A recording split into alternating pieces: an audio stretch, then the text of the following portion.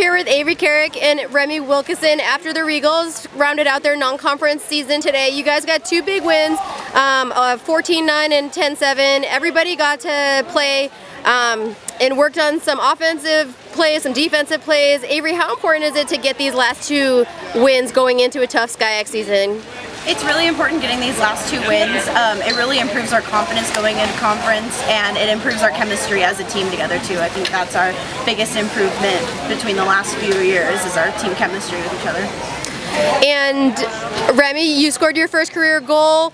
You had a second goal in the second game today. You had a couple drawn ejections. You did some great things out there.